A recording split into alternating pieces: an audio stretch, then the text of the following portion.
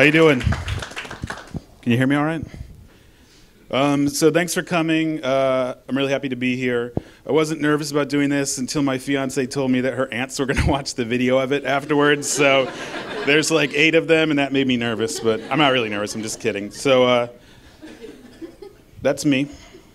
All right, that's my slide. So my name's Chris Bishop. I'm the creative director of PBS Kids, and I'm going to talk to you today about how kids taught me how to design for kids. So a little bit of background. I started working at PBS Kids in 2000, so I've been there almost 14 years. And what I do is design websites and apps for kids. And I need my notes. This is the hardest part. And the main thing I do is make interfaces. The interfaces to get kids to their favorite show or their favorite game or whatever. So ideally, they spend as little time as possible with what I made, even just seconds, that's fine, and get to what they want to do. And I feel very lucky that I have this job. I studied fine art and illustration in college, and PBS, so I didn't really have any marketable skills when I graduated, aside from like charcoal drawing, I guess, which there's not a big demand for, but I applied for a job as illustrator at PBS Kids, and when I got there for the interview, they were like, this is really a web design job, and I was like, cool, that's the job I want, anyway, so I was psyched about that. And I think it was pretty smart on their part, because as you'll see in some of the stuff I show you, being an illustrator, when you're designing for kids, being an illustrator is a huge asset, because there's the stuff we make, the lines are blurred between illustration and design, so. I also think I'm really lucky that I get to be hands-on in my job still. Like, I have to manage, but I'm also still making stuff, and that's really important to me, and that keeps me happy. So the first thing I wanted to show you guys was some of my favorite projects. This is the PBS Kids homepage. If you have kids, you may have seen it before. This just relaunched over the summer, and we're really proud of it. And one of the cool things about it is after 10 plus years of being a Flash site, we completely moved off of Flash. It's all HTML now. It's really sweet. You should check it out. This is our PBS Kids video app for iPad. I love this one. This was the first app I ever got to design. And it's really cool because as soon as you launch the app, it just starts playing a nice big video like Oscar here. And some buttons on the side if you want to switch to a different show. This is our PBS Kids brand redesign, which we did last year. After many years of the same look, we decided to do something fresh. And I had the honor of being able to come up with these characters and these colors and this world and the whole story behind it all. And like I said, it launched last year. It's on TV and print and web everywhere. So very proud of this. This is what I'm working on now. It's a cheeseburger car, but and that's me in it. But this is what I'm working on now. It's a virtual world for kids. So it's like a game where, everyone's in there together and you can see all the other kids going around. And I can't show you much of it because it's still being worked on now. But I did want to show you a little sneak preview of the cheeseburger car. And this one's really fun for me because I get to, I get to be the lead illustrator on it and draw all the characters and the world and all that stuff, as well as being creative director on it. So that's really fun for me, and also probably a conflict of interest. So testing with kids is probably the most important thing we do at PBS Kids. It really influences everything that we make. And there's so much can be learned just from observing how a kid plays a game or how they use an app or just how they use technology. And all right, so testing with kids, like I said, it's the most important thing we do. It influences everything we make. And I don't have kids myself, but I've shown a lot of things I made to my niece, Anna, and she loves everything I've ever made, and that's not helpful in any way to me. So this is why we go to testing with kids we don't know, because if you know any kids, they can be very honest and very harsh if they don't like what you've made. Even if you're sitting right there, they'll tell you. And sometimes I notice adults, if you give them an interface they don't understand, they blame themselves or they think they're dumb because they can't figure it out. But kids will always blame you and what you made, and that's the way it should be. There's two ways we test usually. We do formal testing where we're behind like a Law and Order mirror that they can't see through, and there's a moderator in there with one kid or sometimes two kids or sometimes a group of kids. And the other way we do it is informally we'll get permission to go into a classroom and we'll bring a big stack of iPads and just watch them play, whatever game we're testing and take from that what we can. And usually when we do formal testing, we try to build out a prototype that's as close to what we plan to launch with as possible, because as you can imagine with kids, sometimes it's hard for their imagination to leap if I'm showing them a piece of paper that's going to be an app someday. So, we try to do as much as we can. So anyways, like I said, I started in 2000. I've been there a long time, and back in the early days of designing for kids, I made a lot of mistakes, and I learned some stuff really fast. Things like, this icon doesn't work for kids. We all know what this means, but kids 10 years ago didn't know what that thing was, and they certainly don't today. So that was a bad one. This games icon, we all know what that thing is, and we know what it represents, but they haven't been used in 30 years, so, that one's not very good either. Wow, this one, yeah. So early on, we were tasked with coming up... Early on, we were tasked with coming up with a way where kids could find their local PBS station and then get their TV schedule, right? So right away, there's huge red flags for us because it requires a kid to know their freaking zip code and type that in, or pick their city, then pick their state to identify their local station. So as you can imagine, this bombed. It was very awkward 2 days of testing, and in the end, we realized kids don't even need to look up a TV schedule because their lives are already so scheduled that they know, this show airs when I wake up, this one's on when I get home from school. So it wasn't even needed. It ended up becoming a thing more for parents. This one is really important to me. Early on, we were testing a new design for the PBS Kids website homepage. And I included this drawing. This is our character, Dot. I included a little picture of her on there with this snail because I thought it was cute and would make the page nice. And in testing with the kids, we asked them, what's the first thing you would click on this homepage? There's a lot of stuff on there. And one little girl said, that snail. And this thing was tiny on the screen. And so we asked her, what would you expect to get when you click on the snail? And she said, information about snails. And that's, and that's brilliant, because that totally made sense to her. Now, to me as an adult, it was just a spot illustration, but to her it was content and navigation. And that was really eye-opening for me, because after that I realized you need to think like that little girl about every single thing you put on the screen and how someone might interpret it. So that brings us to today. I've learned a lot over the years, and I'm much wiser now, and I'm here to share with you some of my philosophies about designing interactive, things for kids. The biggest thing, I think, is that simple is good. Now, that's just good advice for designing for anybody, but it's especially important for my audience because half of them haven't even learned to read yet. So this is our homepage again.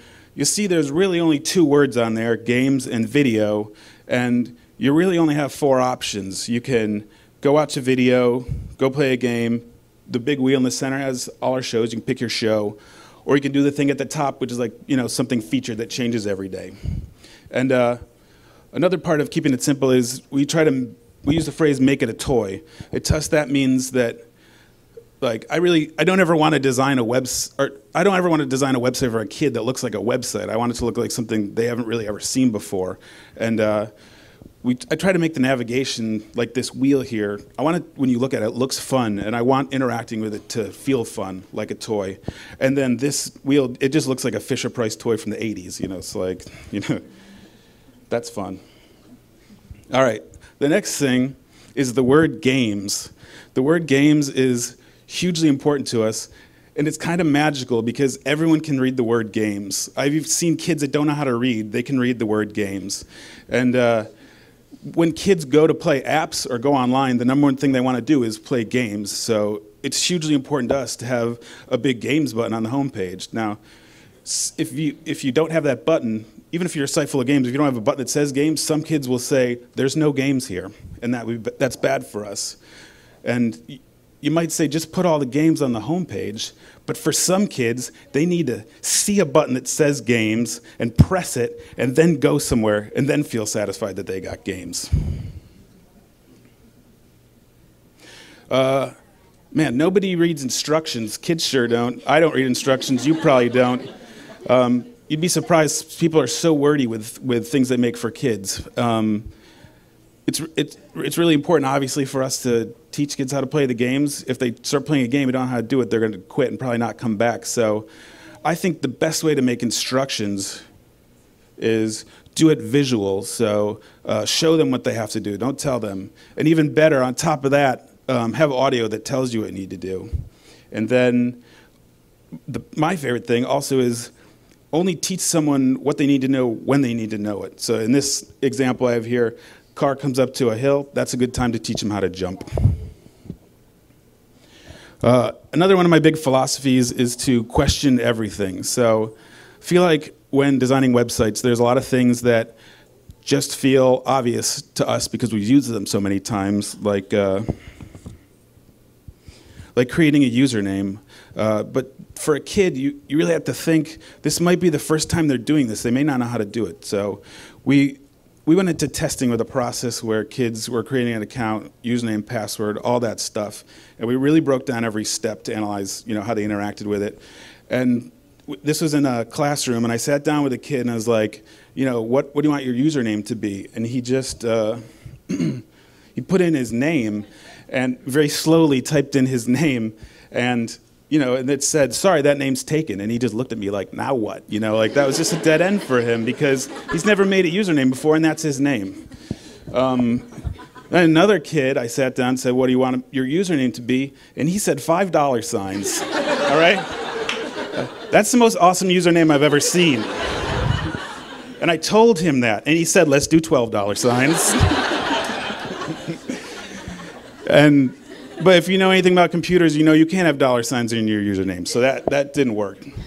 Then later in the process, it was required that a parent's email address was required to enter when a kid created an account. And as you can imagine, that killed it. It was just a blocker for so many people because kids don't know their parent's email address. And if they go ask, what's your email address? I want to put it in the computer. The parent's not going to give it to them. So, stuff like that was stripped out.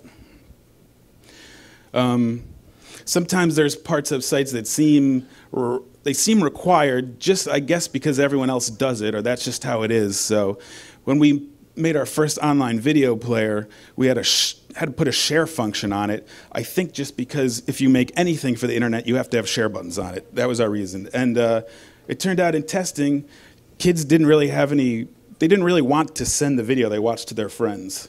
And even if they wanted to, they probably didn't know their friend's email address, and probably no one involved even had an email address. So that clearly didn't work. And we ended up moving the ability to share a video up to the parents area of the interface. And at that point, it was just taking up valuable real estate, in my design. And we watched the traffic, and no one was using it. And I'll never forget, we went in with parents and asked them about, sharing videos. And the best answer was one dad was just like, who would I send this to? And he's right, man, it's penguin skiing, you can't say, who's he gonna send that to? So we ended up removing that feature. Early on it seemed necessary. In the end, we just nixed it because we didn't need it. This is funny too, the pause button. On that same video player, we had a pause button, and it just seemed like kids would never pause the video. It's just not a thing they ever wanted to do. And then we were like, wait, kids don't ever want to stop the video. When they're done, they just run away, So for a minute, I was like, let's get rid of the pause button. But we ended up keeping it. It wasn't hurting anybody, so we just left it on there. One second.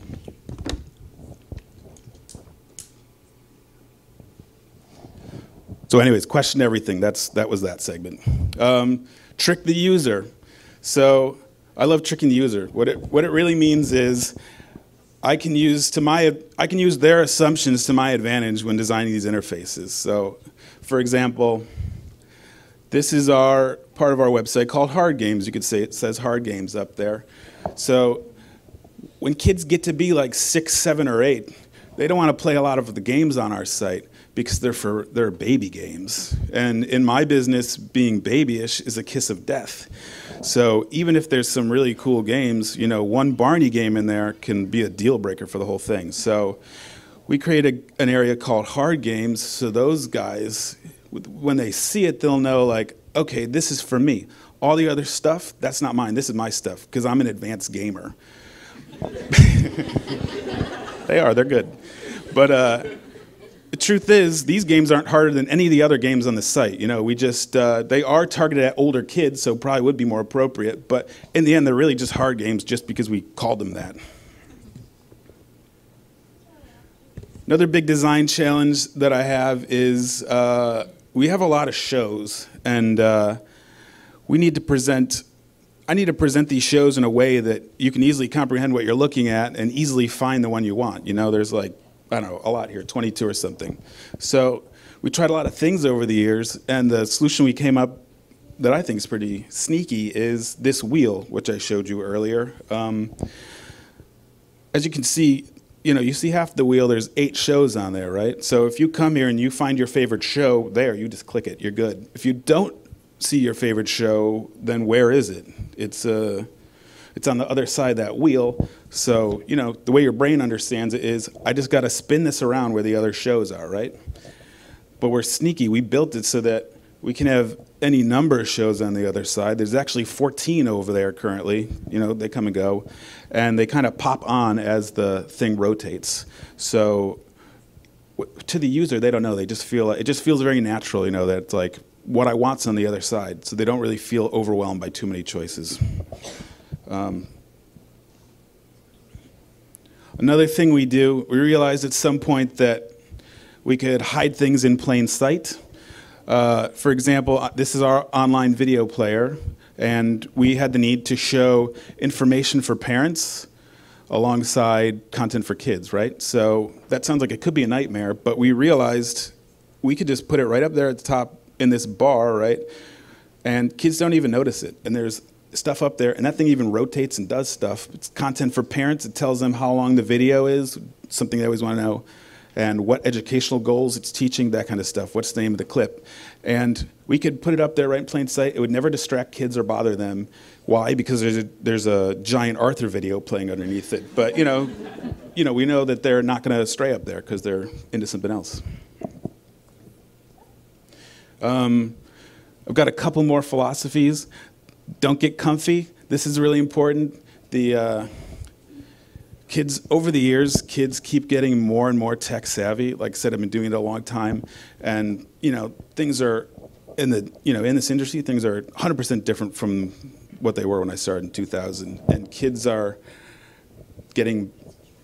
We need to stay on top of what devices they use, how they use them, what they're able to do, what they're not able to do, what stuff they want to do, what stuff they don't want to do anymore. It changes every year. It's really important to stay on top of it. And something we noticed lately that is going to sound obvious, but there's like a whole generation of kids now that have only used touchscreens. They've never used mouse or keyboard. So if you give them a game with a mouse and keyboard and put it in front of them, they look at you like you're crazy, because you are. It's like such a different thing. And then they try to touch the monitor. And I do it too sometimes. You probably have as well.